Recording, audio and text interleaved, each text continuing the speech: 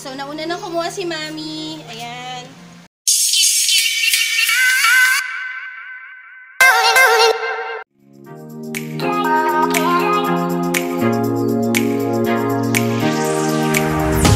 Alright, great morning everyone. So, hello, welcome back to Alex Rocks and Lay Adventures. Okay, so today, ayan, after a week of rest, ayan, it's my turn to cook na naman. Ayan, so ito, what we're gonna be making today since it's Mother's Day is laksa. So, ayan, marami kaming wala sa aming ingredients, maraming missing, okay? But then, ayan, gagawa na lang natin ng paraan, okay? So, I'm gonna discuss to you kung ano yung mga kailangan natin. First is the laksa broth. So, sa laksa broth, what we're gonna need is, ayan, may garlic cloves, okay? And then, may chili, okay, or siling labuyo.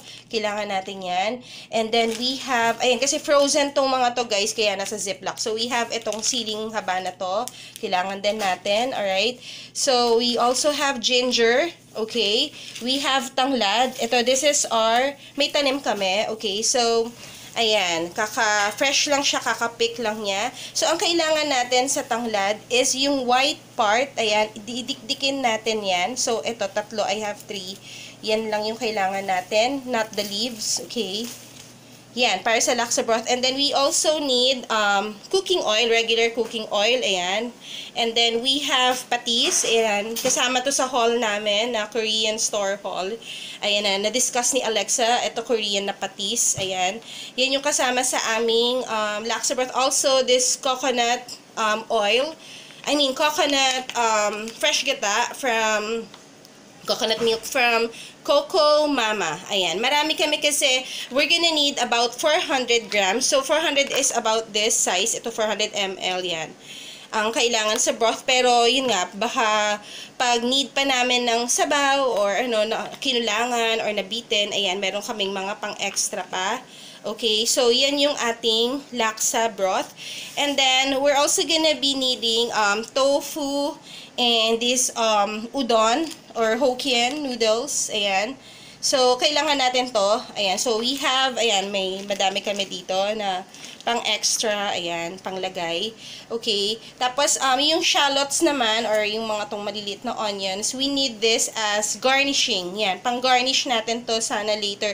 Ang gagawin dito is, finely slice, tapos, i-fry. Okay. So, parang fried shallots, parang pang-top lang siya sana, and coriander, okay, leaves. Kaya lang wala kaming coriander leaves and lime.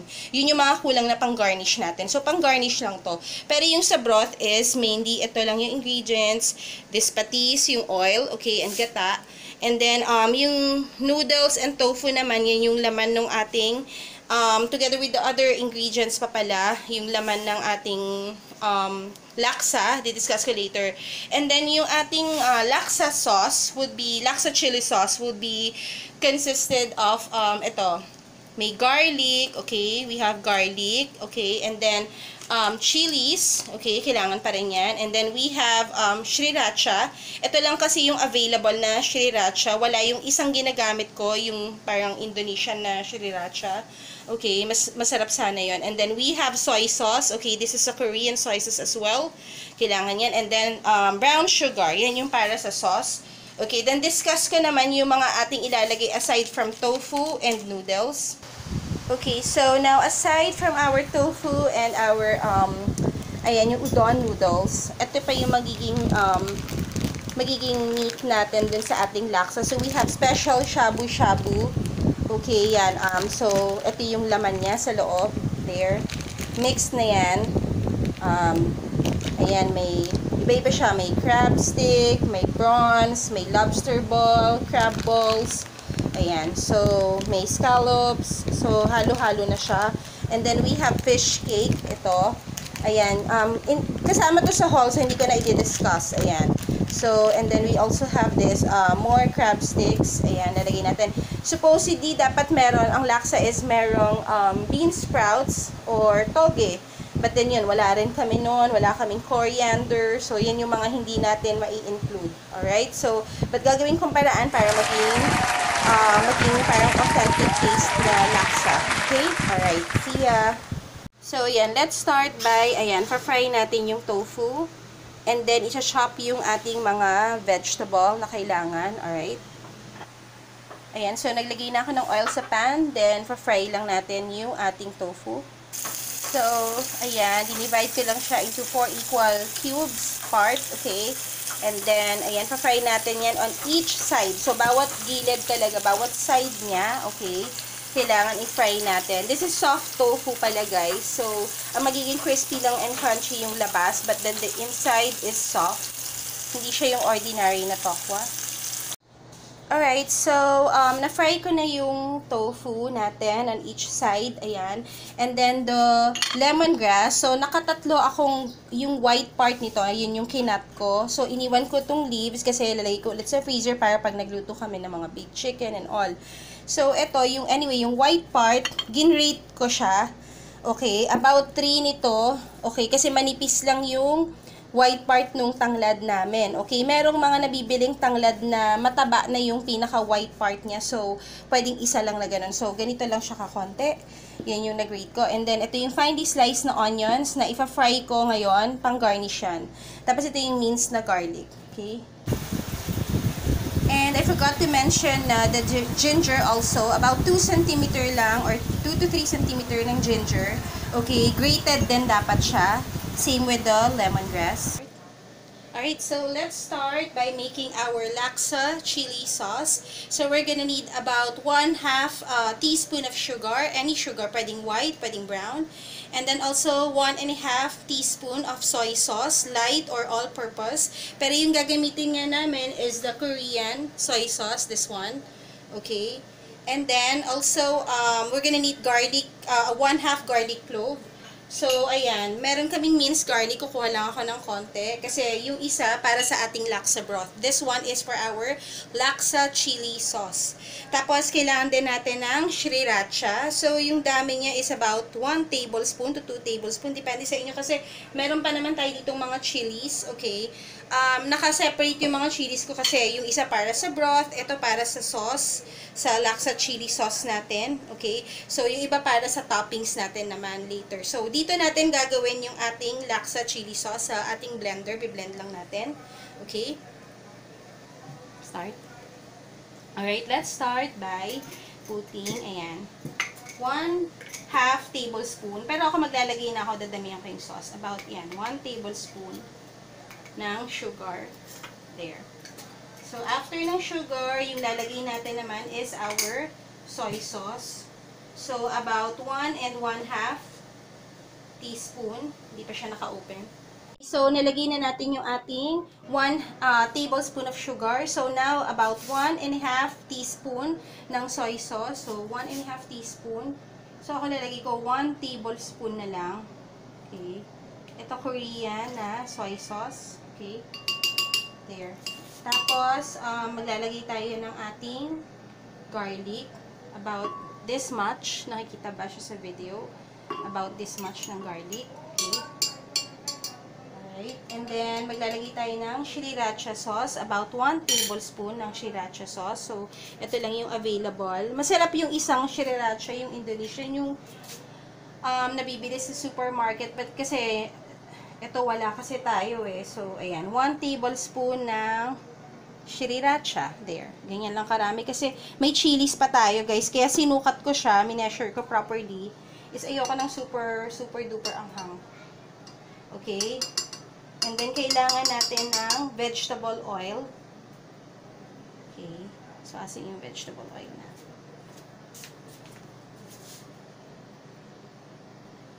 So, about 1 tablespoon din ng vegetable oil. Okay. So, yan. Okay. Alright. So, mag-a-add din ako ng turmeric. About, siguro, ayan. 5 dash. Okay. Dapat may shallots pa, but I don't have shallots na. So, ayan, inaantay ko yung red onions na i-chop. Pwede rin siyang lagyan, pwede rin hindi. Later na, pang top. Okay, so ito lang, i-blend lang natin siya. Okay? Alright, so let's also add, ayan. So, ito yung na-blend ko na kanina. So, ngayon, a-add natin yung ating grated na lemongrass. There. And then also, I'm gonna add our grated ginger. Ayan. The rest kasi pa-fry natin together with the shallots para pang garnish, pang top. Okay. So, it's done guys. Ayan, yung ating, sige, show mo cut, yung ating, ayan, laksa chili sauce or laksa paste. Okay? So yan ang isasama natin sa ating broth na tapos lalagyan natin ng coconut milk later on. So, ayan. Papakita ko sa inyo. So, ginawa muna natin to from scratch. Ayan. I'm putting some oil. Cooking oil. Regular cooking oil. No need na olive oil. Ganyan lang. Okay. Sa ating pan. And then, next na we're gonna put, okay, is our garlic. Ayan. About 2 cloves ng garlic. So, ito. Okay. Reserve natin yung iba for our toppings later on. Okay. So, next na we're gonna put is, we're gonna add our ginger. Ito, grated ginger siya. Ayan. Okay. So, fry din natin yan. Okay. By the way, I'm cooking it in our electric skillet kasi lalabas ko to later. Dun kami sa garage. Dun kami magla-lunch. Okay. So, next thing now we're gonna add, aside from the grated lemongrass, is our chilies. So, ito, meron akong chilies na naka-separate kasi ito yung wala ng seeds na finely sliced. Okay. Ito naman yung isa, may seeds. Okay. Wala lang. Pwede namang lahat may seeds. Depende sa inyo. Pero, ayan, gusto ko yung balance lang yung tolerable yung kanyang spiciness. Okay. And then, we're gonna add later on, after this, is yung binlend ko kanina, yung ating laksa paste or laksa chili sauce, consisting of the sriracha, oil, garlic, ginger, and lemongrass. And meron din siyang a dash of turmeric powder, okay? So, ito. So, ngayon naman ang ginagawa ko is our laksa broth. So, dito na natin itidip yung ating mga pang shabu-shabu, okay? Yung ating mga meat, ganyan. Alright? Alright, now, let's add, kasi ayan, medyo natusunog na yung ating, nagbabrown na yung ating chilies, and garlic, and ginger. So, add ko na yung ating laksa paste. Yung ginawa ko kanina from scratch sa blender, ayan. Okay. So, by the way, guys, update lang, nakahanap sila ng shallots, ng coriander. So, yan, mag-a-add tayo later on.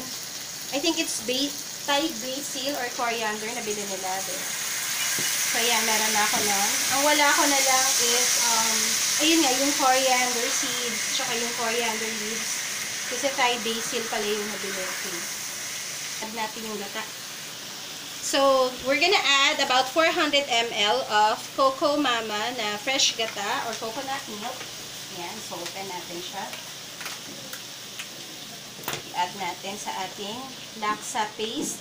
Ayan, ito na yung magiging broth, laksa broth natin. We may also add some water, ayan, and yun nga, yung chicken broth, diba nag-stock ako sa ref ng chicken broth, ayan. So, mag-a-add ako probably about 2 cups ng chicken broth. Okay, just an update guys. Ayan, meron na pala akong toge sprouts. Ayan, so nakabili yung brother ko na ihabol. And aside from the toge sprouts, yung sabi kong wala kanina is yung coriander. So, wala ring parsley, wala ring cilantro. So, ang lalagay ko ay Thai basil. Okay, so this is yung mas maliliit siya na basil eh. Okay, so it's not Italian basil but Thai basil. Ayan, pwede rin siya sa ating malay laksa. Okay? And I also added about 6 cups of water. Ayan, sa ating, ito na yung ating laksa broth. Okay, ayan. So, mag-a-add na rin ako ng ating Korean fish sauce. Alright, so we're gonna add the Korean fish sauce. Ayan, so open muna natin. Kasama to sa ating haul, Korean store haul yesterday. Pause. So here, maglalagay tayo ng about siguro 2 tablespoons ng fish sauce. There. So, mag-add na lang tayo ng salt or ano, pag medyo kulang pa yung alat. Pero tikman natin if okay once na nag-boil. Alright, so let's add our bean sprouts or yung ating toge. Lagay natin yung ating, wala kasing coriander, so basil leaves, Thai basil leaves. Ayan. Sa garden, sa garage pala ng there. This is our laksa broth. Ayan, so nagbo-boil na siya. Pe-prepare ko lang yung mga i-add natin, but by the way, yung udon noodles is already here, yung gata, and then yung tofu natin. Okay, but the other, yan, yung mga ibang, like yung shabu-shabu natin, later na natin siya i-add. Pe-prepare ko muna, okay? And then, ayan. Di ba tabing eh? Nagbo-boil na yung ating laksa. There. There guys, ready na ilagay. Wow, super yummy! Pwede. Yay! Ito na yung ating laksa broth. And ito yung shabu-shabu natin. Yan. Okay, there's our udon, tofu. Nagpa-fry pa ng shallots, pang garnish, shallots and fried ginger, pang toppings. So, ayan, mag-a-add na tayo ng ating udon. Okay. So, there, add natin yung udon noodles natin. Ayan. So, while waiting for the others, ayan, nagbo-boil na siya. Pwede namang dalawa na agad, or malaki naman to, or dalawa. Or this one muna, ayan. Ayan. So, wait lang natin yung iba para hindi naman siya, para fresh pa rin later. There, the ibang condiments, we still have, ayan, yung mga sriracha, and then the Korean soy sauce, Korean patis, or fish sauce, more shiitake, fried shallots and ginger, more shabu-shabu, crab sticks, and ito ating fish sauce and tofu.